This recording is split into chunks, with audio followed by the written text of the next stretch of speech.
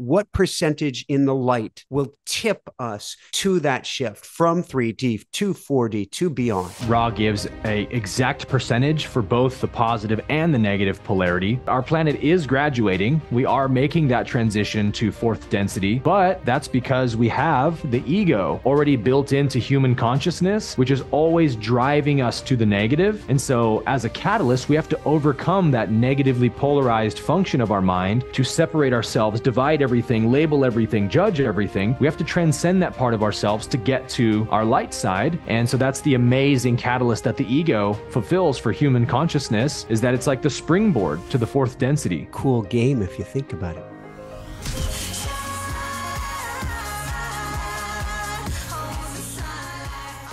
Hi everyone, welcome back. I'm Michael Sandler, your host on Inspire Nation. If you've ever wondered what's the structure of the universe, our evolution, and where we fit in, then do we have the Ra's Law of One, Aaron Abke show for you.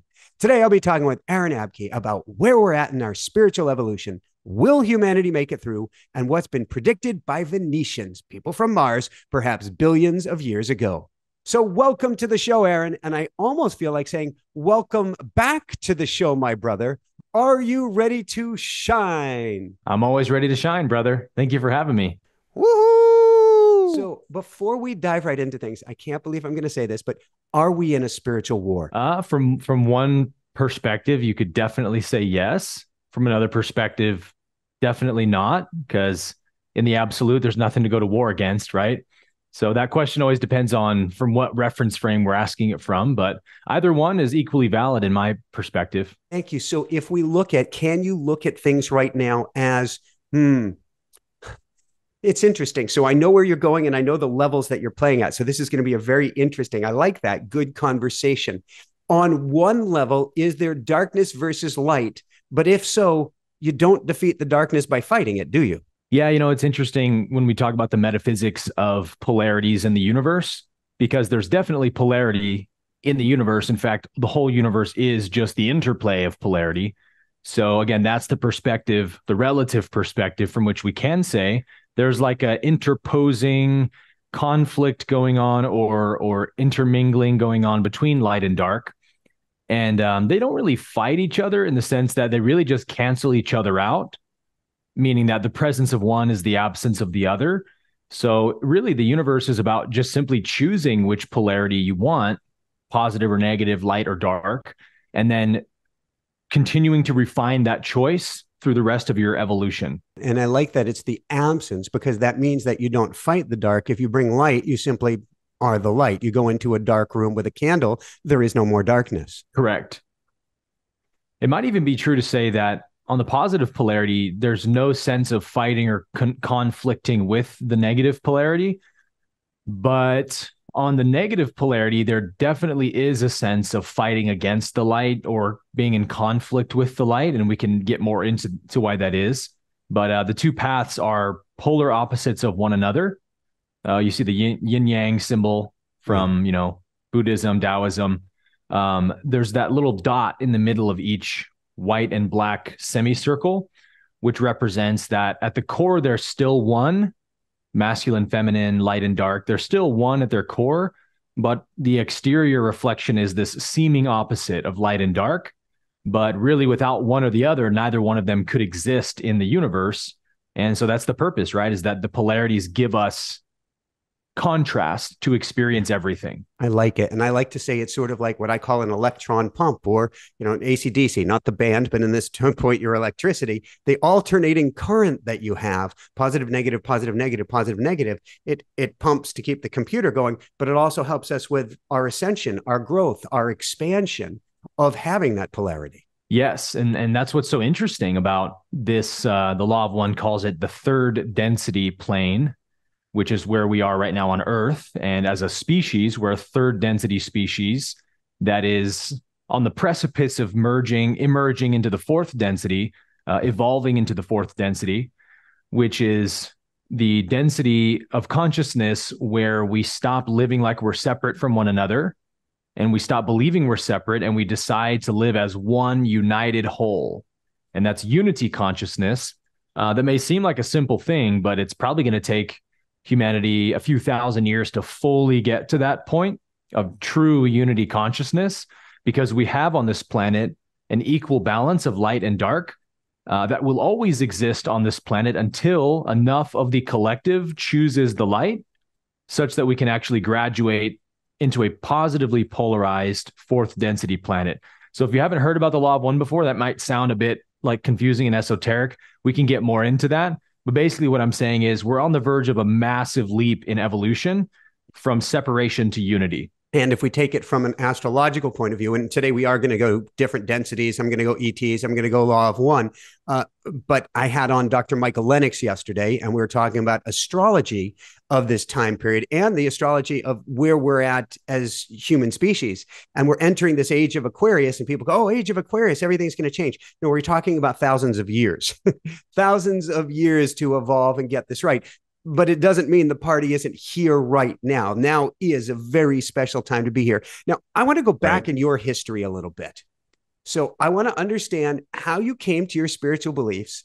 And forgive me for asking this. I've been there too. What was the cult, in quotes, that you escaped in the 20s? Your 20s, not the 20s. Back in the 1920s. I've been aging well, haven't I? Oh my God, yes. I'll tell you my secret after the podcast.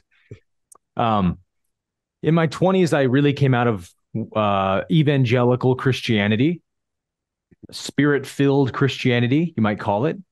And that was actually tough to do because I grew up in a really great branch of Christianity.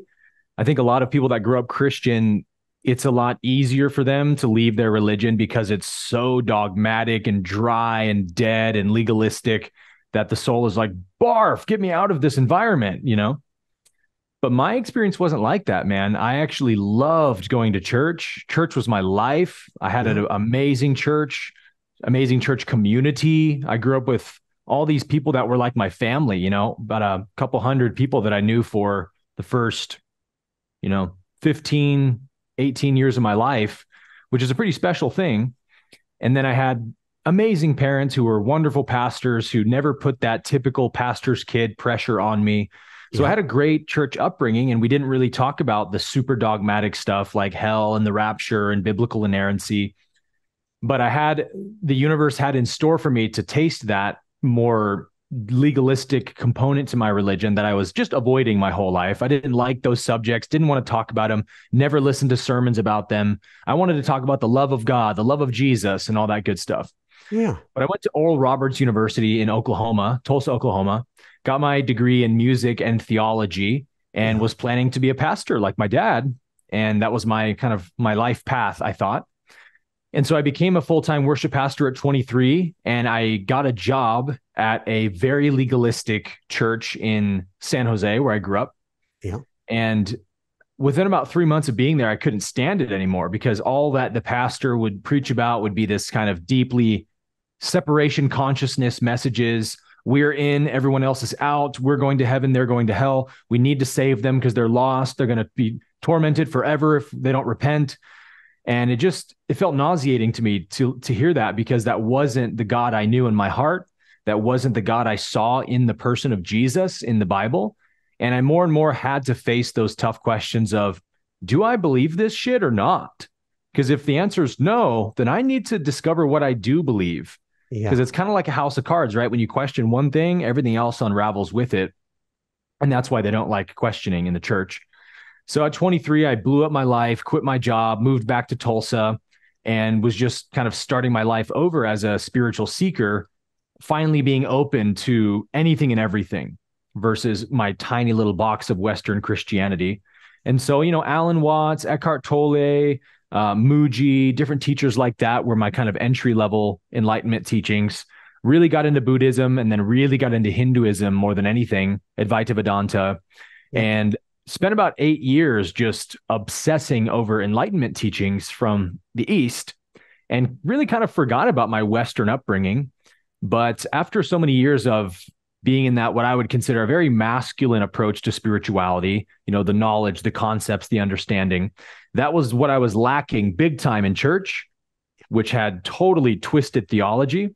but I had kind of lost my core of that heart-centered devotion to God, that worship of God, that love of God that I got a huge dose of in Western Christianity. So at that point, I kind of went back to my roots a bit and got more into the Christian mysticism and re-envisioning Christ's message from an Enlightenment perspective.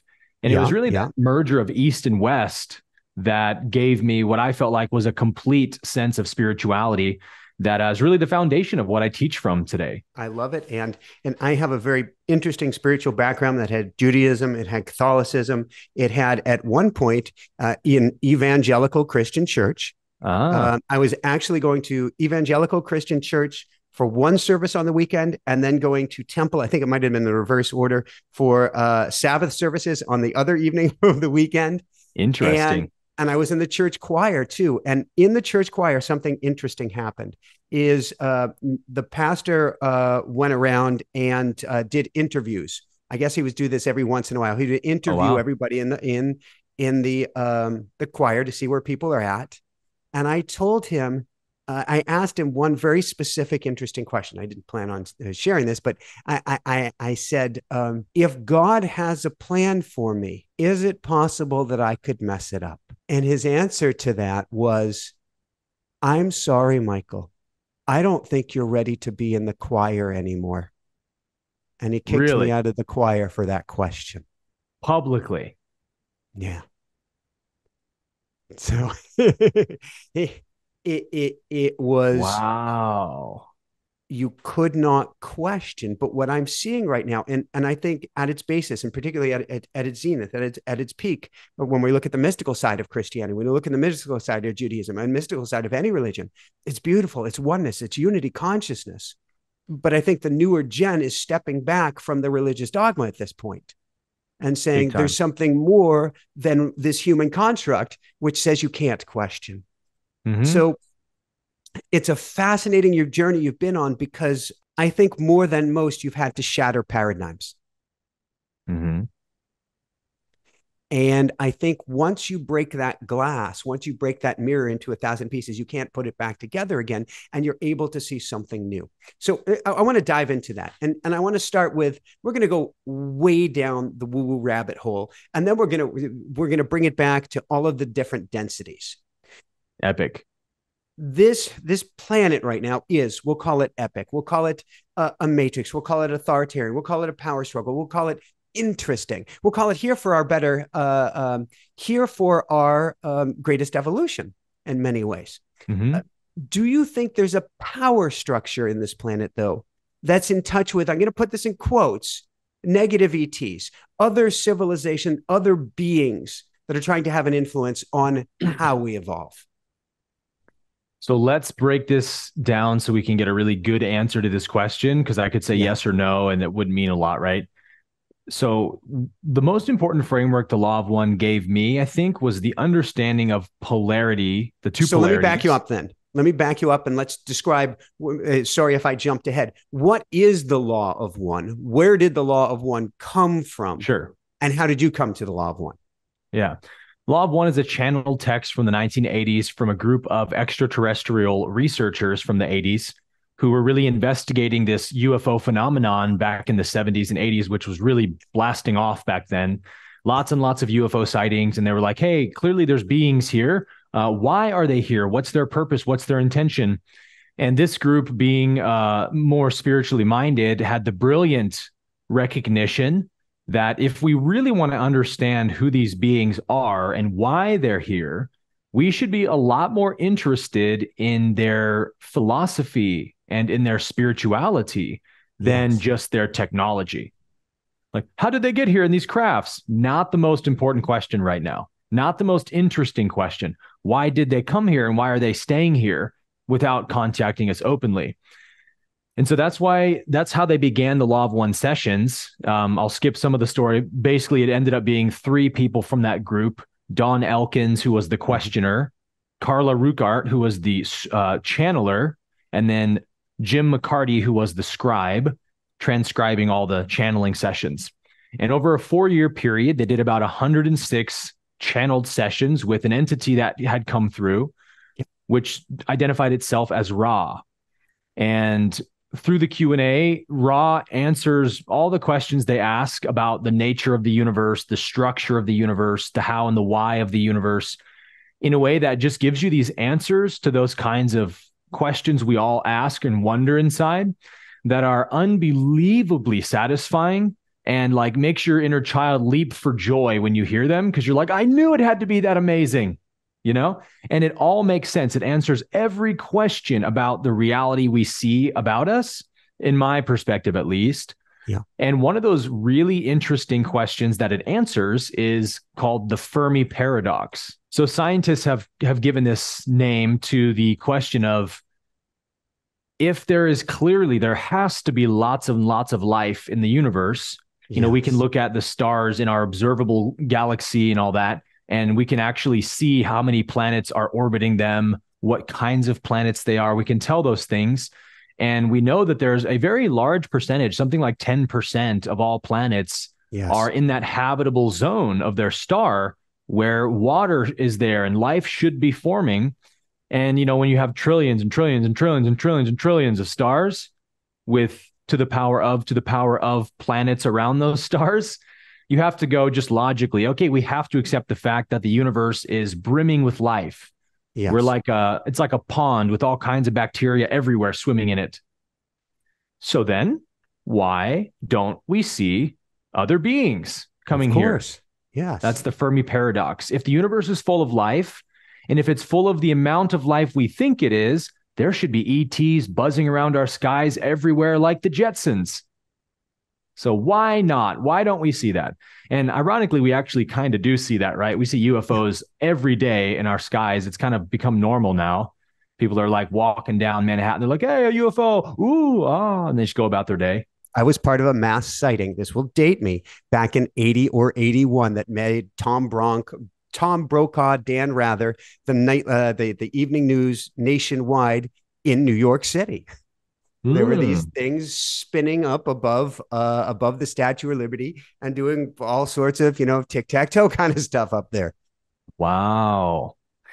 My really good friend actually just had what I think is like the most remarkable UFO/ET encounter I have ever heard of. Yeah. Just a few days ago, but I won't get into that right now. So the law of one. Whoa, hold on. What are you at liberty to off with share? That, huh? No.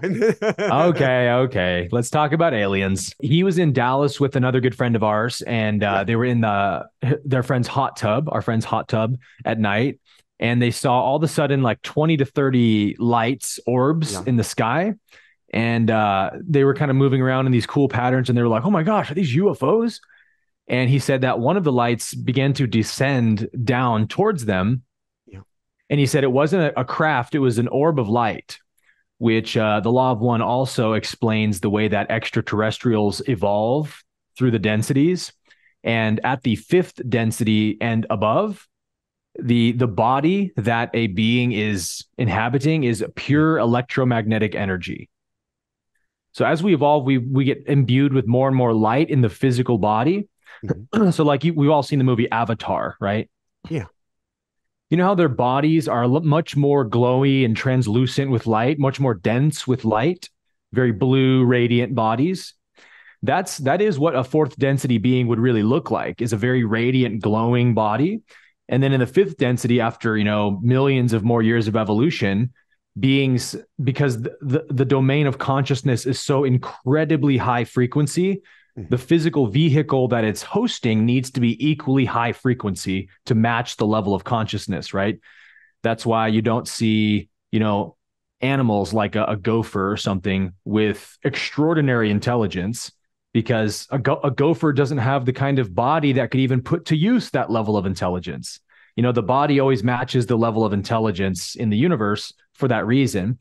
So they're just really beings of pure light that they can decide to create a illusion of a body. And this happens very often in ET encounters. They can appear like a human being to make someone less afraid of them. They can appear like one of their past incarnations if they need to. They can make the light do whatever it wants to do. But when they're just chilling, they're just going to be an orb of light, meaning they concentrate all their energy into one singular point, kind of like a star would look. So this orb of light, they said, and he left me the voice message with our buddy John, who was also there, and they were both describing it to me, which makes it more interesting because if it's only one person, your mind has the skepticism of like, maybe he made it up. But like when two people saw the same thing, you're like, wow, I don't think both my friends are pathological liars. And so this orb of light descends down to them, and they said that it got within 5 feet of them. Oh, wow. And they said it was no bigger than like a tennis ball in terms of like the concentration of light that they saw. And then it had a radiating belt of light coming out of it. But he said he could actually see what looked like eyes in the center of it. And they said they were just like kind of sitting there in stunned silence as this ball of light is right in front of them. And they said, as soon as we felt fear initially, the being backed away from us to sort of like honor our free will right away. And then they started talking to each other and they were like, send it love, send it love. Yes, yes, yes. And so they started sending it love, and then it approached really close. And they said for about 30 seconds, it just emanated this like incredible warm glow of love around them. And they were just like, oh, like all blissed out. And then they said it just slowly retreated back into the sky. And I was like, dude, if that really happened, which I don't doubt it did, that's probably the most profound encounter I've ever heard of. It makes me wonder, having had 2 NDEs and God knows what other experiences, and I'm sure you've had some interesting experiences yourself. You've had 2 NDEs? Yeah, it was a thing. But yes, wow, man. I have. You got a lot to catch up on, bro. we do then. We get to go more to your spiritual awakening. So we're going to get to density here. We're going to go back just for one more moment on this ET situation.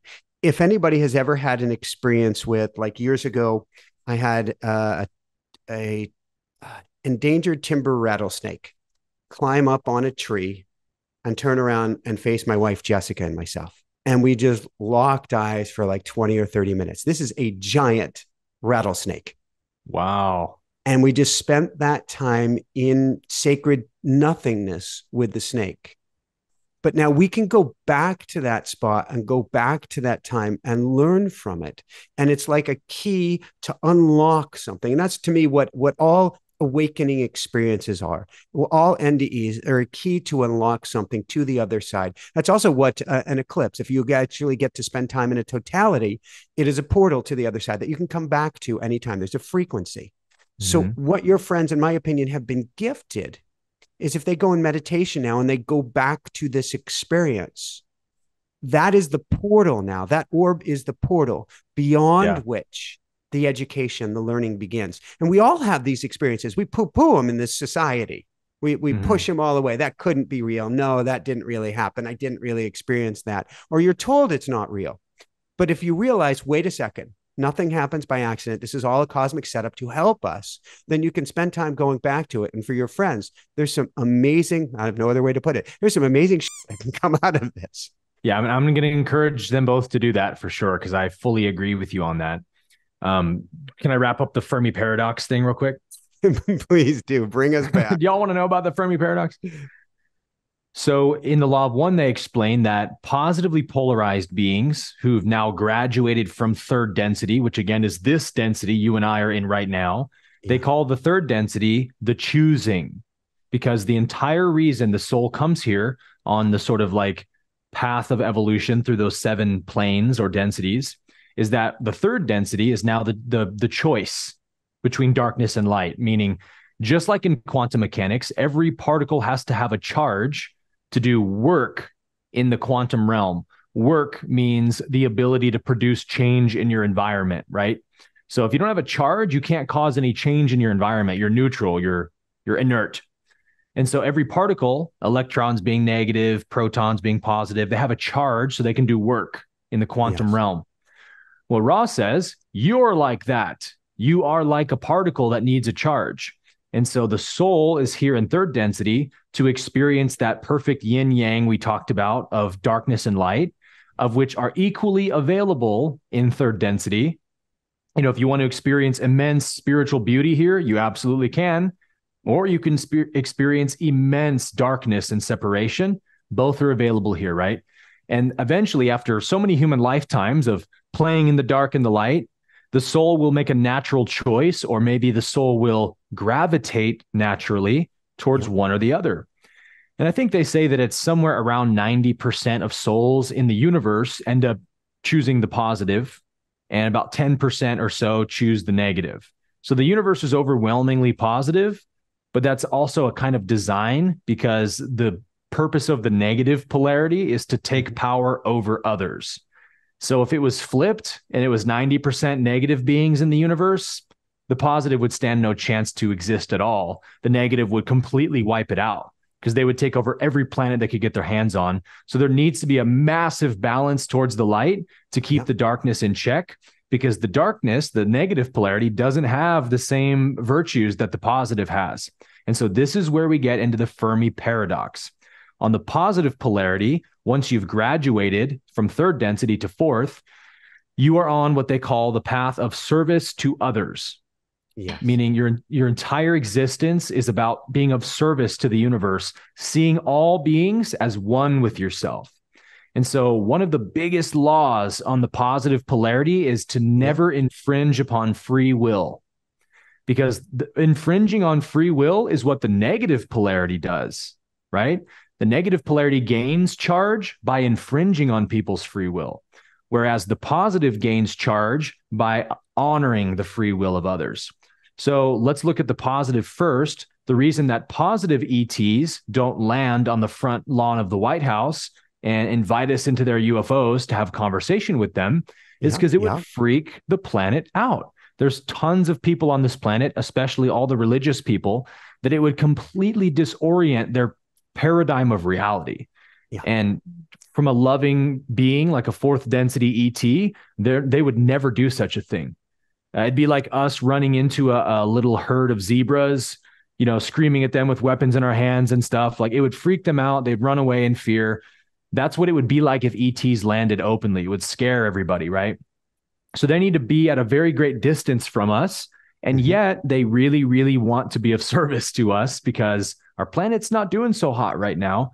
So what they're doing is they're making their presence known in the skies to, I call it the acclimation phase, where they're acclimating us to their presence in a way that, if you think about it, it's very intelligent to what they're doing. If you wanted to prove to even an animal or animal species that you're observing, if you want to show them that you're there without making them afraid of you, what would you have to do? You'd have to just hang out at a far enough distance away in the open so they can observe you and get to know that, hey, if this being here had bad intentions, surely they would have acted on them by now. Right. And so slowly but surely you acclimate those animals to your presence and they stop fearing you. And this is what research scientists literally do, right? With like monkeys and different animals they're trying to shoot documentaries of. They have to spend a lot of time around them to calm them down and say, hey, we're not a threat, right? There was a Christmas decades ago, NCAR, National Center for Atmospheric Research, Boulder, Colorado. Big snowy day. I hiked up to this thing. All the roads are closed. And there was a deer sitting down with a black and white, I think it's a mockingbird, sitting on top of it. And wow. Birds, I guess, sit on deer on occasion. And I saw this and I'm like, well, that's just too cool. And I sat down and I just spent hours sitting near the deer and mockingbird. I took a whole bunch of pictures. Wow. But I didn't move. I just spent time in that field. And I probably could have gone closer and closer. It's exactly what you're talking about. Yeah. There's a comfort zone that grows. Exactly. And isn't that really intelligent on their behalf to say, hey, if we want to help this poor species without freaking them out, we might just need to show ourselves for quite a while so that they understand, look, guys, we have technology well beyond what you have, and yet we're not harming you. So we must not have bad intentions. And so it's really they're waiting on our free will to collectively reach out to them and say, we see you, we acknowledge you, and we want relationship with you. And then they would actually probably come down and walk amongst us openly and share technology and whatnot. But before we give them that invitation, they probably won't do that, right? And so the best we're going to get is channeled connections with them, people communicating with them telepathically. And then maybe we can have some dialogue about like, hey, how do you guys want to help us out down here? Because we're struggling, So that's why positive ETs don't land openly on our planet and reveal themselves. But what about negative ETs? Well, the law of one says, because of that function that I mentioned of the negative polarity wanting to enslave the entire universe, Yep. They'll never, ever be satisfied with the level of power they have. It's always about the next conquest and the next conquest. They actually do something called the quarantine around developing third density planets. Because again, that balance of positive and negative energies on the planet has to be equal, 50%. And any outside infringement adding more negativity would tilt that balance more towards the negative, which in their estimation is no longer a truly fair choice. And so they're trying to protect third density planets like ours from too much infringement by the negative polarity. But to get back to your question, that doesn't mean that negative ETs, even though they can't come here physically, because if they could, they would, it doesn't mean they can't come here telepathically. And they certainly do that. And they're allowed to do that by the positive polarity, because positive beings don't want to totally infringe on negative beings either and take away all ability for them to be negative. They leave it very open. They're trying to keep balance in the universe. So I want to go to the different rays or densities, and I want to understand this. But I guess one of the most interesting things to me is because I believe this is all a cosmic setup. The darkness serves the light serves it's all oneness at the end of the day, and there's a lot of semantics behind it. However, it sounds to me that even choosing an evolution in darkness and saying I want to spend X a number of lifetimes in the dark could actually help in the greater scheme of your evolution serve you. You can only get to a certain level, perhaps. And I want to talk about the different rays now, but I can't see how that experience, as crazy as it is, may not benefit you. Now, of course, there's the easy way or the hard way. Maybe one the easier way, but maybe not everyone. Yeah. Well, you're definitely right. And I would say it benefits the whole universe more so than anything, in that we need to have that negative polarity. In fact, there's a really interesting passage in the Law of One where they're asking Ra about ancient worlds, maybe even in universes prior to this one, before there was polarity, when there was just the positive and there was no negative. And Ra says that development in third density was basically eternal. The beings couldn't graduate to fourth density. It took them very, very long to graduate, because without any kind of consequence for not evolving, there was just no motivation to evolve. And so Ra gives this example of children in school who are not punished if they don't do their homework, and they're also not rewarded for doing their homework. So what are those kids going to do? They're just going to play in the sandbox, have fun, right? So he said third density beings were like children in school like that, who had no motivation to do work. And so they just, everything's perfect, everything's one, la, la, la, la, la. And they weren't getting into the deeper levels of the metaphysics of reality that are available. And so at one point, a certain logos, and logos here being a certain star, a solar system star, these are solar consciousnesses. So they are sentient beings, stars are. And they actually create the archetypal laws of their solar system. So every star has a slightly different zodiac than every other star. And the farther away you travel from your star, the more and more bizarre those zodiac archetypes would be to you. So like, I think Sirius is the closest star. Is that right? Go ahead. So like, let's say you and I could travel to Sirius and study the zodiac symbols on Sirius. Maybe instead of the 12 or really 13 zodiacs that we have, maybe they would have like 10, and they would have Aries, Taurus, Gemini, and maybe it leaves off at 10 or something like that. Still be recognizable because we're not that far from what we can see in the sky. But as we travel star to star to star, and we're getting really far out there in the galaxy, we'd encounter archetypes we've never imagined before and be like, what do we call this archetype? You know? So one star decided to run a new experiment in its solar system. And that experiment, because every star is an experiment, by the way, they say like the creator literally doesn't know the outcome of every experiment.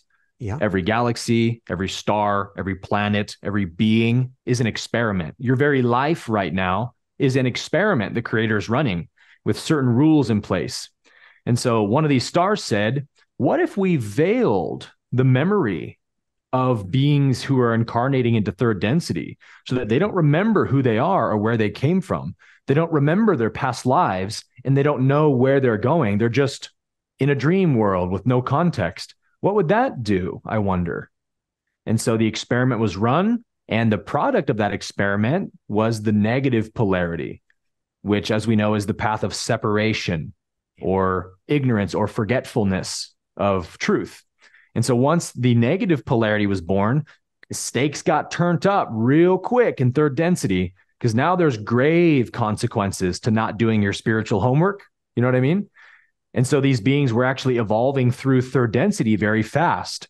But another interesting outcome happened, that some beings were actually graduating, but not to the positive. They were graduating to the negative, to fourth density negative. And so now new planetary systems are born in the universe, meaning planets can now actually become negatively polarized instead of positively polarized. And that had never happened before. And you would think, from our like limited religious framework of mind on planet Earth, that the stars would be going, oh no, this is terrible, we created darkness. But Ra says the logos in the universe were very celebrating of this, saying, what a fantastic experiment this was. Let's keep running this thing. And so, billions and billions of years later, here we are. A couple of key questions. Does this mean then this experiment is a simulation? You could definitely look at it like that, because what's in a simulation other than an experiment, right? Yeah, exactly. And then the second thing is, I'm wondering about the critical mass involved. And I think that's an important concept at this time here on Earth, because we can look at the news, what I call the negative worthless stimulation, which is freaking people out today by design. Yep. We can look at that and feel we're going to heck in a handbasket. Or we can recognize that our neighbors seem to be even kinder. There's even more goodness going on. And that if we choose it, this can actually be the ripple effect that starts the dominoes that take over the earth. Take over, is that the right term for it? But you get where I'm going with this. That reach that tipping point into the light. So can you talk with me about tipping points? I would even say that those dominoes are already falling, and we're rushing towards that tipping point. Yeah. But, I have my predictions of when that tipping point will be. They actually ask Ra in the Law of One, when will Earth officially become a fourth density positive planet? Because right now we're in the process of being magnetized to a higher density. And so the energies coming up on the planet are very intense and very fast, the way things are manifesting, because Earth is like getting magnetized. Faster and faster. Yeah. So all the third density stuff has to come up and be seen to be healed and transmuted off the planet. And so we're in that dark night of the soul collectively. But in terms of the tipping point, they say, when will that happen? And Ra says, our estimations, and by the way, Ra is a sixth density social memory complex. So they are able to look into the future and into the past in thought. From that. Where? From Venus. And so they say, based on our projections of the future, it will happen anywhere between 100 to 700 years from now. And that was back in the 80s. So that's the time frame we're probably looking at for Earth to wake up to our oneness, stop murdering each other, stop killing each other, stop dividing, and truly unite in a kind of a heart-based way. We're not that far away from it, right? That's not in our lifetime, but it's relatively close.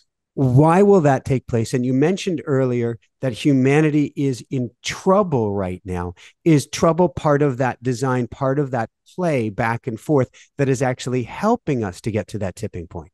Yeah, in the same way that, somebody who's been extremely traumatized in their life, they may need to act out their trauma for a while before they're at a place where they're ready to begin healing it.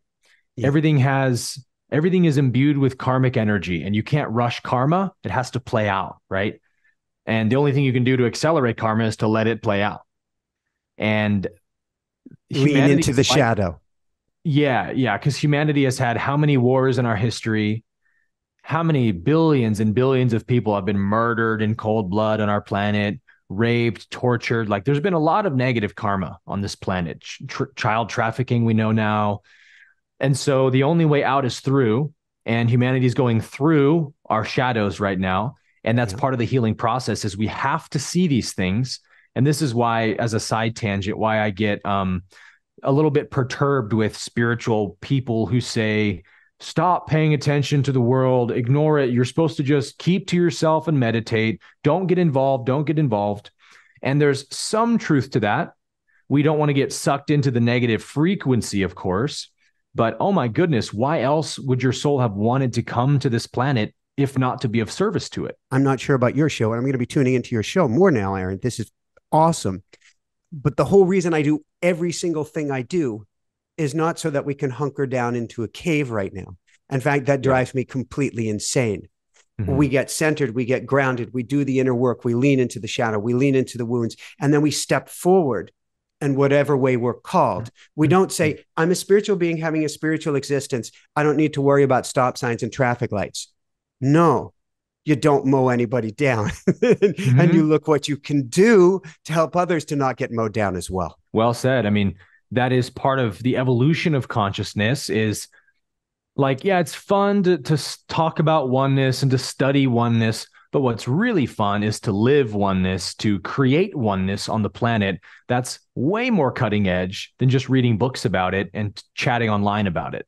And a lot of people want to stay in that mode of just talking about it, but not living it and bringing it to the planet. What's so interesting to me about that specifically is we chose, no matter what story one you put behind it, we are here in a 3D, third dimension, density world, a heavy world, so that we can play with physicality. It's not an accident we're here. If we didn't want to play with physicality, we can flit around back on the other side of the veil and go yeehaw all day, but there are no consequences, which you're talking about. But there's also no clay to mold. We're here to mold. Why would we choose otherwise? So this concept of enlightenment, and you have a beautiful definition that I'd like to get from you in a moment, but this concept of enlightenment, that I'm going to become an enlightened being and therefore I don't have to participate in it. You wanted to participate in it. This is the good stuff. Exactly, man. And I think even people with NDEs report on this all the time, that when you cross over to that side, that let's say the non-physical, and you look back at your life, you realize that a human incarnation is this amazing soul adventure to give the creator glory in physical form. Yes, because on that side, the creator already has all glory, and all beings are already in full knowledge of the creator. And that's beautiful beyond words. But at the same time, the soul begins building a kind of aching hunger to say, God, please send me into the darkness somewhere so I can bring your light and your love to the world, to those who are lost. And the soul wants to worship the creator by bringing the creator's light into manifestation. And so it says, I will incarnate into a human lifetime. And then you get here and say, I am just here to read books and keep to myself. And, well, go ahead, you first. Well, I was going to say, did Jesus do that? Did Buddha do that? Did Gandhi do that? These are the most legendary humans who ever lived because they died into their character, into their mission, into their purpose. They didn't choose to just avoid it and say, well, I transcended the world. Now I'm going to go and sit in a cave by myself. It's interesting. It's 2023. This will be coming out at the end of 2023, going into 2024. And we may theoretically have been able to hide into a cave until 2020. And then this funny thing happened as the old world collapsed, is we were forced into a cave, the COVID cave mask, to blow us the heck out of it. It's not possible to go back into the safety zone. It's not possible to hide under the covers, or what I call to ostrich up anymore. And the more that you attempt to ostrich up, the more the world is going to chase you down, and faster than ever, to help with this acceleration, to help with this ascension, to help with this giant shift. Yeah, it's kind of like, just stop being such a spiritual beta or something. Step into your power, live your purpose, bring your fire. You came here for a reason. Discover that reason and live it. That's the most fulfilling way to live life, is to be a conduit of the divine here on earth, not to be an escapist or something, or an escape artist. There's no love in that. There's no beauty in that. And so there's a line from A Course in Miracles that I often quote when I talk about this topic, which says, the end of the world is not its destruction, but its translation into heaven.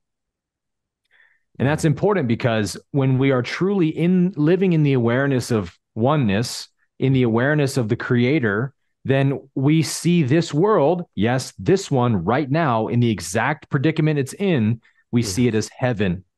We see it as perfect. We see no evil to be vanquished. We see nothing separate from us to be overcome or transcended. We realize everything is me at different vibrations. And so, yes, to those who are choosing the negative path and trying to bring control and domination over the earth, we may still want to be of service to the world by raising awareness of that and bringing healing. But we never do it from a disposition of, I'm fighting against the darkness on this planet. We realize the darkness is just a catalyst. It's just here to give us contrast so we can learn and we evolve. And actually, Ra says that in the Law of One. When they define the negative polarity, here's their definition. They say the negative polarity is that which provides catalyst to the positive polarity. Catalyst to the positive. I like it. And this kind of brings things full circle early. We're not done yet, but it brings things full circle here, which is not only that which you fight against, that which you resist persists, but you can never fight against or win against anything. We can see this on Earth. Every single war has led, it could be a decade, it could be a century later, every single war has led to another war, because there's never been, as I think it was George Bush Sr., maybe a very long time ago, there's never been a war for peace. The concept doesn't work. And so fighting darkness to bring it into the light ain't going to get anybody anywhere.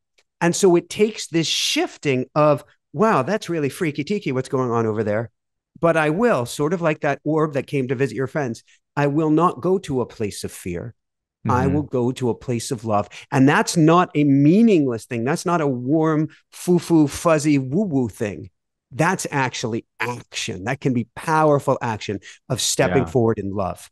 I think everything begins at the level of perception. And on that level, there's only two choices we can make.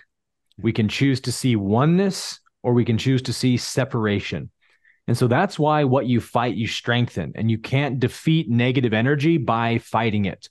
Because let me ask you this, what perception are you holding towards something that you feel the need to fight? Are you holding them in a oneness perception or a separation perception? Yeah, it's very clear. It's a separation. It's a fear. Okay, if we want to be honest at the end of the day, it's a gifted addiction even. Absolutely. It's one of the ego's primary or favorite energies is the fighting energy, because it's a deeply separative energy to hold. So yeah, you can't overthrow the Illuminati, the cabal, the deep state by hating them and fearing them and wanting to fight against them. They grow more powerful as you do that, because they're vibrating on a negative frequency already, and you're sending them more negative frequency. So they're just like, thanks, I'll take that charge. Fear me, fight me. They love it, right? It's how they grow and gain charge. Whereas if you say, I call that Darth Vader syndrome. Perfect analogy. But if you say to the negatively polarized being or beings, I love you, my brothers and my sisters. You're one with me. I send you my love and blessings. You do what's called depolarization.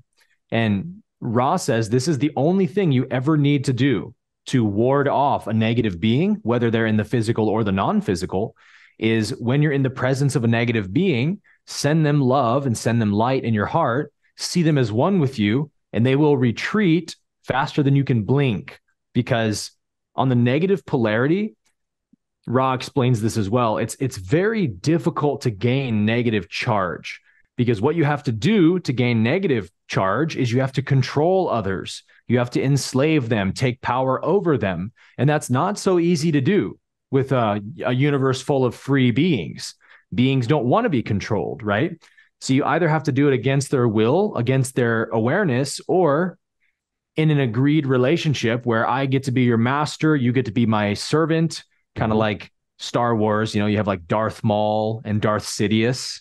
It's perfect. Star Wars paints it perfectly, dude. On the negative, there's always the master-disciple relationship, because both beings will polarize more negatively like that. But at some point, the disciple will try to overthrow their master and take that position.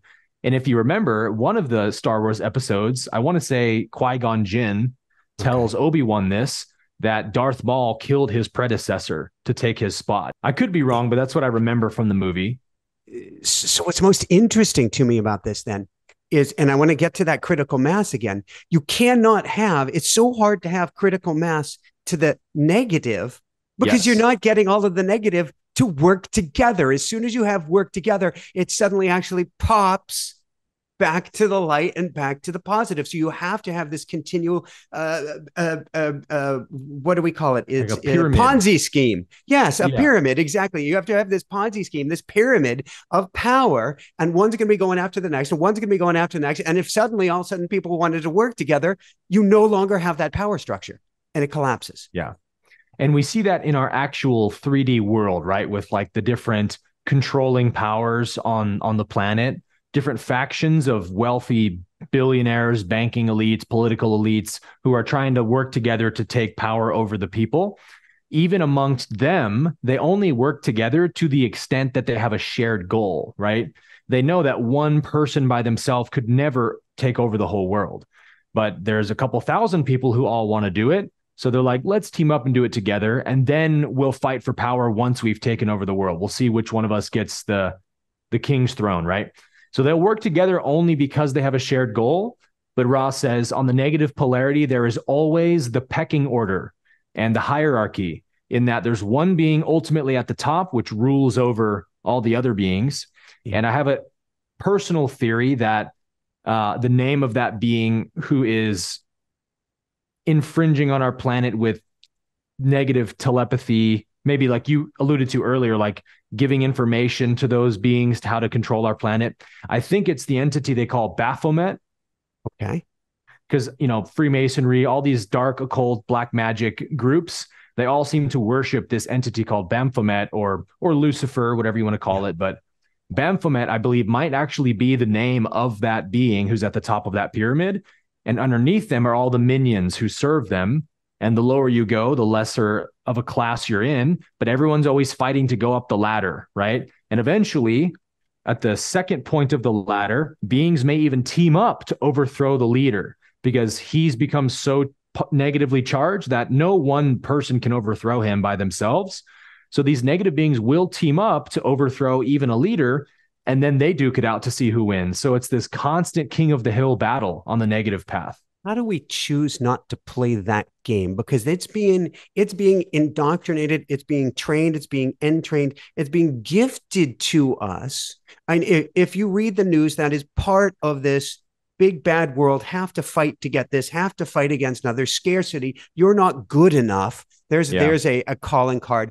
How do we say, I'm not going to play that game anymore? Well, you have to do what Jesus recommended you do, which is to die to yourself, take up your cross and follow the Christ being that eternal spark within yourself.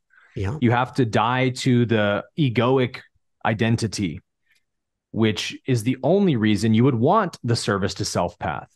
And that's what I meant when I said our planet already has equal balance of dark and light. We don't need any more darkness on the planet. In fact, for most of our history, we've chosen more of the darkness. And it's probably at points been 80% negative and 20% positive. But again, that's also given us contrast to want to go back to the light again. And so we're really returning back to the light right now through this great awakening of realizing, hey guys, we've been very irresponsible with the way we've allowed this planet to evolve. We've allowed these superstructures of institutional power and governmental power to completely take over the planet. And now we got to clean up that mess because they coming for us. And if we don't assert our own freedom and human rights and stand on those truths, they will take them from us. And isn't that a great catalyst to step into empowerment and unity? What would you say is, it's interesting because you said we've had other periods of darkness, and I'm thinking about, well, there was this time period they called the Dark Ages, for instance. And what's interesting about things like the Dark Ages is, at least when you read the history books, it ground on and on and on so incredibly slowly, where it seems we're in this hyper accelerated vacuum chamber right now. In fact, I want to go through the different rays. I want to continue along the rays in a minute, but what percentage would you say it is? Because it's not obviously 50%. What percentage in the light will tip us to that shift from 3D to 4D to beyond? So this is great because Ra gives a exact percentage for both the positive and the negative polarity. And this is how we know that we're currently below 51%. Well, maybe technically speaking, but Ra says to graduate to the positive polarity, fourth Yep. density positive, a planet Yep. must become 51% or more positively polarized or service to others oriented. And Ra says that our planet is graduating. We are making that transition to fourth density, but we just barely made it, is what they're basically alluding to. And so maybe right now we're at like 49%, 50%, and it Yep. might take another 100, 200 years to get that 51%. But at 51%, and I mean, maybe we're at 30%, I don't know. But at 51%, the planet's momentum towards the positive is too great to be overcome by the negative. And it continues to accelerate because the positive polarity is the path of harmony, wholeness, unity. And so it functions beautifully well and perfectly and very powerfully as well.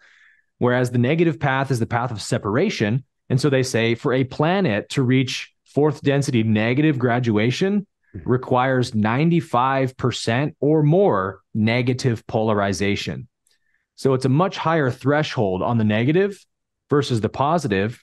But that's because we have the ego already built into human consciousness, which is always driving us to the negative. And so, as a catalyst, we have to overcome that negatively polarized function of our mind to separate ourselves, divide everything, label everything, judge everything. We have to transcend that part of ourselves to get to our light side. And so that's the amazing catalyst that the ego fulfills for human consciousness, is that it's like the springboard to the fourth density. Cool game if you think about it. If you can step I'm back, telling get you, to your man. higher self, this is where the party's at. We chose to be here to play this game right now. We're playing a high level, super cutting edge game, man. We should all be happy. Ooh, so, all right, take us through the densities. Third density going to fourth density. Ooh, hold on 1 second. Hold on. Hold on. Hold on. Somebody heard this is where the party is at. Oh my goodness. You just appeared out of nowhere. And just wanted to join the party. This is your new Oh friend, my Aaron. goodness. Look at her. Dude, the innocence and radiance of children is just so special. Where's Hannah? There she is. Where's Hannah? Where's Hannah? There you are. We're going through some good teething right now, aren't we? Yeah, She got some good teeth on her, man. she does. The new gen does not have the indoctrination, I believe, to the darkness that's been gifted to us. Yes, I agree with that. Or they won't, at least. Not if we can do anything about Not it. if we have anything to say about it.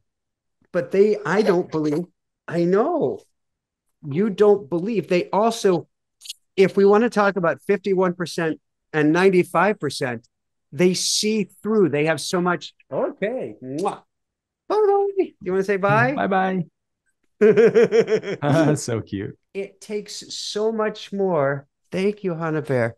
It takes so much more to convince them of the darkness. And I believe that's what's actually big part of what's going on right now is this last gasp of the darkness here on the planet, because we can see through it. And particularly the new gen, it's not going to take it anymore. It's going, are you kidding me? I think 2020 not only woke us up, we the people, but it woke up the controllers as well, because I think that they didn't realize how awake the world was. I think when they rolled out the, you know what, pokey, Fauci, ouchie, I think that I think they thought it would be like 80 to 90% of people would take it. And the polls are always skewed. They'll say like 30% of people are unvaccinated, but I think it's more like 40%, if I'm being honest. In my experience, maybe I'm in a bubble or something, but it feels like I meet more people who didn't take it than those who did. So I'm like, it's got to be higher than 25, 30%, but it's higher than they thought, right? And I think that woke them up in the sense of, oh boy, this planet's awakening fast with technology, the internet, social media, information travels. We can't keep this lockdown control we've always had much longer unless we do something drastic, meaning we've got about 10 years to turn this world into a military police state. And that was 2020. And so what's their big thing? Agenda 2030. They're trying to shift the world into a certain direction by 2030. And it gives me this kind of laughable picture of like one guy trying to herd 5 million pigs into a pen. He's like, come on, guys. And there's just like an endless sea of pigs in all directions. Most of them can't even hear him. It's like that's the situation the controllers have found themselves in, is we're in an awakened world now. We're not isolated to our little cities anymore. We have the internet where we're all connected all around the world. We know about what is happening everywhere. So it's really hard to control the planet now. And that's the blessing from the universe to help us be liberated. But there is this massive power grab on the negative polarity because they realize their time is running out. And so that's why it's kind of like, yo, buckle up your seatbelts, guys, because the next 6 years or something are going to get pretty interesting, because these people are going to pull out all the stops possible as fast as possible to get that power.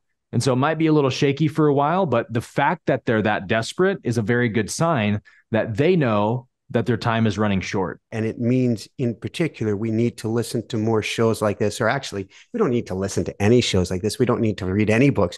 We need to hear from the inside and hear from our heart and take action from there and be that 5 millionth pig that goes, what? There's somebody over there saying, what? I'm not listening to that guy. Are you kidding me?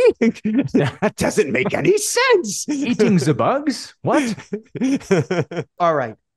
Where are we going from 3D to 4D to 5D to 6D? What do you guess is beyond that? And what do we get from door from the greatest number door as we anchor in to what's possible, rather than anchoring into the old and the dark ages where we aren't going to take it anymore? Well, this is why I love the densities model so much, because when you understand the progression, it actually makes perfect sense about this is the way that consciousness evolves and why it evolves this way.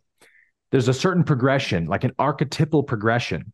And that progression is actually the 7 colors of the rainbow, the spectrum of color, right? Red, orange, yellow, green, blue, indigo, violet. That's actually like the progression of consciousness itself. We also have the 7 notes on the musical scale. If you're in the key of C, C, D, E, F, G, A, B is the 7th. And when you hit C again, you're on the next octave, right? And they say that the universe is actually like that, in the sense of every new universe is like a new octave that is built off the previous one. And so there's 7 densities in every universe. And the 8th density is the first of the next universe, or octave. So Ra actually calls universes octaves in the law of one rather than universe. And I love that, because everything, every metaphor that I use to describe things big picture is about symphony, is about tonality, is about attunement, is about frequency, is it's all about frequency. Are we in discord or accord? All of that, because we are each playing our own note. Please continue. The word density is confusing at first glance, because you're like, what does that mean? But the density refers to the amount of light that is contained in a given space. It's the frequency of the photon. So they actually say the photon literally picks up in its frequency or vibration as the densities progress. So the photon moves faster.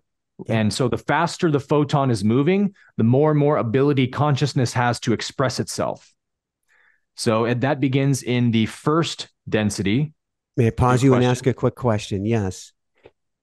Is the photon carrying intelligence or information in it? I would say the photon is consciousness in physical manifestation, or the way consciousness shows up in the physical. Perfect. Thank you. Please continue. So they're one. Yeah. So the first density is when consciousness begins in the universe. And so that's the 5 elements: earth, water, fire, air, and space. Consciousness spends a few billion years at least, we know, just in the first density, where consciousness, like, try to imagine this, consciousness goes from being the one infinite creator, filling all time and all space, possessing all knowledge in all infinity, all at once. And then it tries to go into a complete opposite position of finitude and localization in the universe. That's a huge contrast. So it can't just flip the switch and become a person on a planet. It has to start from scratch, from the bottom up. Everything's connected and builds upon the previous thing. So it begins just as the 5 elements. And we know that stars form, the gas and dust coalesces, planets form around the stars, harden, oceans form, billions and billions of years of these 5 elements interacting with each other. And then eventually, once an ocean is formed, we know that life begins to form, like microbial life in the oceans. And that's the beginning of the second density of consciousness. This is where consciousness now has gained the ability to become an independent kind of character in an environment. And that's maybe just like a tadpole or whatever, very, very basic organism. But nevertheless, it evolves from there. And so on our planet in particular, the second density phase was at least a few billion years before humanoid species started to evolve into the third density. And so the whole second density spectrum is like everything from microbial life, insects, plants, animals, fish, all of that is second density. And then consciousness reaches the third density when it's able to do something that's pretty amazing when you think about it. And that is that consciousness at some point kind of flips in on itself and becomes an object to itself. Self-aware. So self-awareness is the third density. The second density is awareness. So like, I'm aware there is an environment. I have needs to be met, but there's really no personal I who's meeting those needs. It's just instincts functioning through a body. You know what I mean? In the third density, there's a character that appears in consciousness. I am Aaron. I'm a human being. I'm a male. I'm this many inches tall. I was born in this place. This is my birthday. And a story is built around that character, past, future, and so forth. That's the third density spectrum. So you see that consciousness has to wait until the third density before it even has the ability to choose between light and dark. Animals can't choose between light and dark. They have no concept of that yet.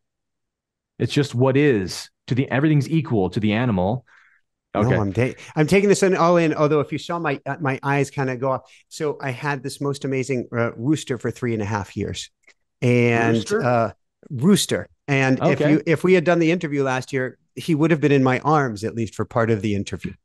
And he had coolest being, but you could see the internal structure because he was this latest evolution of being, but he was put in rooster form. And he's like, how do I choose a different path while I'm in a rooster body? And that's almost the struggle of humanity going on right now on a level, is how do I choose something differently with the wiring that I've been given? Yeah. I mean, I even have a suspicion that like dolphins might be early third density. Elephants, like very intelligent social species, because really the main qualification of third density is the social hierarchy. It's where you become this hyper social species. And I mean, just think about the difference in the human social landscape versus any animal species social landscape. It's not even comparable. There's so much more complexity in human socialization than even dolphins. But nevertheless, there is clearly a deep social hierarchy in a pod of dolphins, and they may even have direct telepathic language. I think they probably do. And it's really like language, I think, that allows consciousness rather to evolve into the third density. Because I'll use the analogy of like ancient hominids, whoever our evolutionary ancestors were, at some point, hundreds of thousands of years ago, they began using grunting noises, right, to refer to objects, banana, rock, water, safe, danger. And at some point, they would have used noises to refer to one another. They would have given each other noises, right? Your noise is Michael. My noise is Aaron, although their noises would have been very primitive sounding, right? But like when you're given a noise that means you now have a mental label that means I. So when anyone in the group says your noise, they all know it means you. And so you have to be self-reflective of me. That's my noise. Who am I? What am I? And so it allows consciousness to vibrate faster and reach third density. So we've been in third density. And by the way, these correlate to the chakras, right? I think we said that. First density is the root chakra, red ray density. Second density is the sacral chakra, orange ray density. Third density is solar plexus or yellow ray density. And we're emerging now into the fourth density, and that's the heart chakra or green ray density. And that's where consciousness now has picked up in vibration fast enough to where it is able to perceive. It is true that we're all in separate bodies, but it seems to be even more true that we're all of the same substance or energy or origin. And so really, we should not be separate from each other. We should not fight each other. We should be one. We should love each other and work together. And that's a much better way of being. That's a fourth density understanding, not a third density understanding. Third density is deeply rooted in fear of one another. And so isn't that what we see on our planet right now, where humanity is really struggling to leave that third density consciousness and realize, hey guys, whether we like it or not, we're all on the same floating ball of rock in an infinite void of infinite cosmos in all directions. We're all alone here together. So how insane is it to think about blowing each other up and nuking each other when we're all we've got?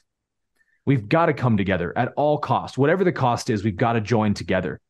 And so that's what we're doing right now. This is the first interview in all interviews of ever that she has not wanted to make one appearance, but two. And she knows totally what's going on. And so she wants to be on camera. So she see what I'm talking about? What's her name? It is Hannah. She goes by Hannah Bear. Hannah, she's a happy girl. She loves your energy.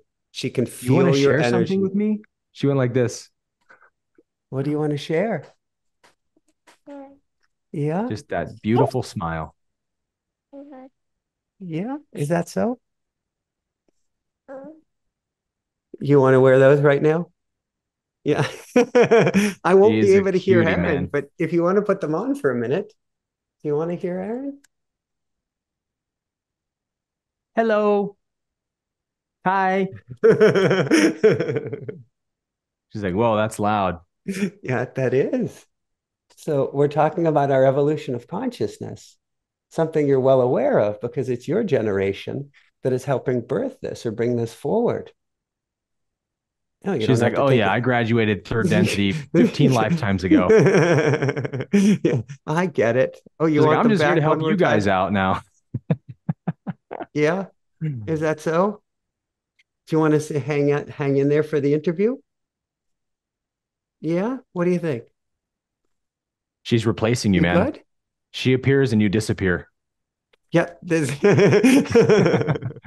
phasing in and out of reality. Siri button here. Hold on here. Hold on. How do I shut off? What did you do? You managed to hit buttons without even hitting buttons.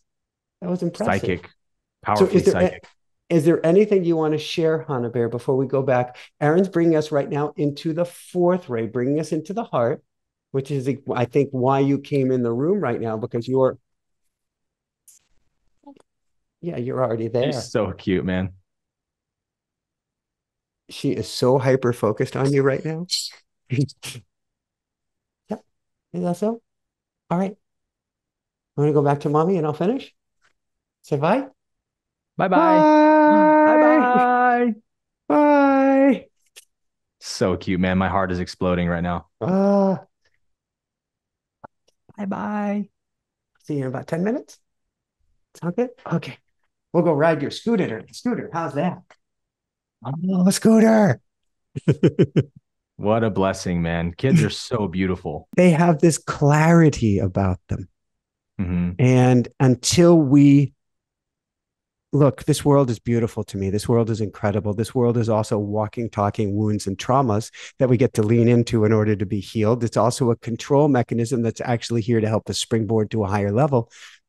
But they have none of that yet. They come in with their karma. They come in with a purpose. They come in with certainly past lifetimes that guide and steer them. But they don't have any of that junk that's kind of been unloaded onto us, which is actually here to help serve us. But I believe they've chosen a different path, a higher path, sort of like my wife had an ayahuasca ceremony many years ago.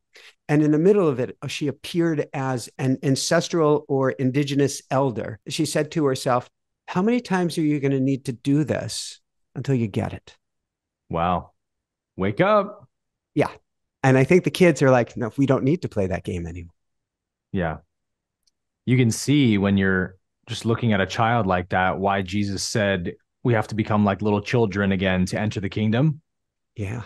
Because they're just unconditioned. They're just present and radiant and happy and not existing outside of this moment in any way. Yeah. And it calls us back. It's why we love children, man. You have to be present to be with a child. And there are teachers. They are our greatest teachers. Big time. We're hitting fourth ray. We're getting to the heart. Yep. We're getting to the good stuff, Aaron. So the next ones are pretty easy to explain because number one, I haven't gone past fourth density, so I don't know what they're like, obviously, but we can easily see those three densities very clear, right? There's a distinct difference in the consciousness of a rock or water versus a dog or a bird. But there's also a big distinction between a dog or a bird and a human being. There are three different levels of consciousness right there. And those are called the densities. It's the expression of consciousness at different densities. So in the fourth density, this is what extraterrestrial beings who are visiting our planet, most of them are likely fourth density because it's really called the service to others density. Because as soon as consciousness reaches the heart just explodes into the universe with love and oneness and a desire to serve. And so fourth density beings actually evolve into the fifth by traveling through the universe, being of service to other planets. And so the fifth density would correlate to the throat chakra, the blue ray. And Ra calls that the light density because light represents illumination or wisdom or knowledge. And so the fifth density is actually very different than the fourth in that fifth density beings are still traveling the universe to be of service, but in a very unique way. The fifth density being, Ra says, spends a lot more time in isolation, working on raising its frequency, because the fifth density being in its higher wisdom understands that my frequency itself is the greatest service to the universe or to a planet. And so just by holding space around a planet, fifth density beings are giving that planet a high frequency of charge to benefit from. Does that make sense? It does. But I mean, they're living in pure light bodies at that point, whereas fourth density ETs are still in a physical chemical vehicle like ours, probably looking more like Avatar or the Greys or the classic things we've seen. And then sixth density is the third eye density, the indigo ray density. And Ra says that the spectrum of light in fifth density is very white, whereas in sixth density, it becomes like a golden light. Beautiful. So that's kind of one hallmark way to know the difference. When I asked my friend about his ET encounter, I was like, what color was the light? Of course. From the being. And he was like, it was a brilliant, blinding white light. And I was like, well, that was most likely a fifth density being then who you encountered. And they call that the law of one density, where both polarities have been harmonized. The soul has to reach a perfect balance between love and wisdom to graduate to sixth density, which is not as easy as it sounds. It's apparently very difficult to reach that perfect balance because love just wants to serve. That's all it wants. But love can be gullible in that way. Love can be taken advantage of. Love can be foolish in the way it wants to serve. And so wisdom is kind of that masculine polarity that says, yeah, but what's really the best way to be of service? Maybe the karmic energy that being is experiencing is already their best teacher, and I don't need to do anything for them other than send them love. You know what I mean? That may be a better way to serve. So you've got to find that balance to get to sixth density. And then, of course, seventh density correlates to the crown chakra, and they call that the gateway density. And they have a lot of things to say about fifth and sixth density beings. But when they're asked about what seventh density beings are like, they say we are without words because we are not in the seventh density yet. And so we don't know what that experience is like. But they do say that they have seventh density masters who teach them from the seventh density to help them evolve. So they have some interaction with seventh density beings, but they don't know what that plane of consciousness is even like. It's basically like 1 foot in the creator, 1 foot still in the universe, being of service. We see oftentimes, and we saw it before Hannah was born. We saw it actually before her sister transitioned. Hello. we see purple orbs, violet orbs. Mm-hmm. I've And seen one too, actually. that's that higher dimensional. Mm-hmm. And I have no idea if that's the spectrum of light that those beings would vibrate at. I don't even know if they have light bodies in the same way, maybe. Yeah. I've had theories that perhaps seventh density beings are planets and stars and things like that. But I don't think the law of one alludes to that. So I'm probably wrong on that. But I'm just trying to imagine what that could even be. It's a brilliant question. So Yeah. we get to wrap things up. I want to send everybody your way. This has been phenomenal. There's three last questions that I have. First off, is it possible that as we're channeling, if we're not very specific, for instance, I teach automatic writing and teach a process to put you in a bubble of love and life. Is it possible for us to pick up negative fourth density ETs or beings when we're doing channeling if we're not careful about that? If you are channeling before you yourself have graduated to fourth density consciousness, meaning your heart chakra is not in full activation yet, then yes, absolutely. But once you're actually a fourth density being, meaning you've raised your consciousness from the solar plexus to the heart, you're living from heart-based consciousness, negative beings will come nowhere near you. Because as I mentioned earlier, it's really hard to gain negative charge. You literally have to enslave people, right? And so the negative beings are especially greedy with their polarity. They will never risk getting depolarized because it's really hard to get it back. And so being around a positively charged being who's radiating the love of the creator at the negative being is extremely depolarizing to them, because the love of the creator is the most incredibly pleasurable energy in the universe. It's irresistible, and it begins to depolarize the negative being. So they take off, right? So they'll never risk interacting with you if they see your green ray is in full activation.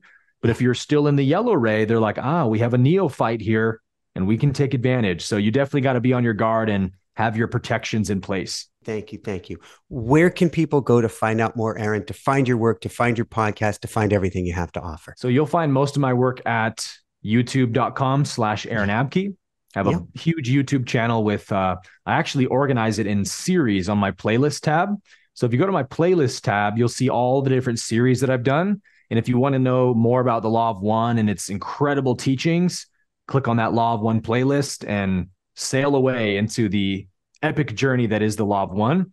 So YouTube is the first one I would recommend. I'm on Instagram at Aaron Abke. You can go to www.aaronabke.com. And if you want to join, or you can join my free platform, or you can join my student ascension program at 4duniversity.com. Beautiful, beautiful, beautiful. And any last words you want to share with us, my brother? Yeah, I guess to encapsulate or bow tie this conversation, every human being has a unique life path and journey. We're all unique expressions of the one infinite creator, but we also all have the same path in this life, which is to make that transition from the third to the fourth chakra, from the solar plexus to the heart, or from ego to heart. And all of us who are in a human incarnation have to make that journey, because to be born into a third density body like we are means you only have the first three chakras in activation when you're born. You don't have the green ray in automatic activation in a third density body. You have to earn it, right? In the same way that an animal like your dog doesn't have the yellow ray chakra in activation. They have the red and the orange in activation. And, pets learn names and stuff. And if you call your pet by a name, it starts to gain a little bit of self-awareness there. And so their yellow ray chakra is firing pretty often, but it's not always active, right? And that's the same for us, is that a lot of people's heart chakras fire on and off, especially if you have kids. But their default state is that ego consciousness. They keep going back out of the heart into the solar plexus. And our quest here is to get up into the heart and stay there and make it your home and become a being of heart-based consciousness. And you do that through love, forgiveness, service to others, seeing everyone as the creator, seeing everyone as one with you. And that's Ra's big message in the Law of One, is over and over again, they say, we're here to deliver this one truth, which is that the universe is one being. And if you want to experience the heavenly bliss, the joy, the ecstasy that is the universe you're living in, you have to see it as one with you. You cannot see it as separate from you and experience it at the same time. If you see the universe as separate from you, you're in a dream world of your own mind's creation, and you have to escape that dream. And the escaping of the dream, as A Course in Miracles would say, is forgiveness, forgiving all the judgments, forgiving all the evil you see until you come to peace with the world you live in and you have love for it and you want to be of service to it. And that's the sign that you've now begun to move into that heart and activated the green ray, which Ra says the fourth density is 100 times more harmonious than the third density is. This is where we want to be. This is where everybody wants to be, whether they know it or not, is living from the heart. And you know what? It's not as difficult as you would think. It's absolutely available to everybody who's willing to do the work to get there. Awesome. Awesome. Awesome. Let us do it. How does it get any better than this?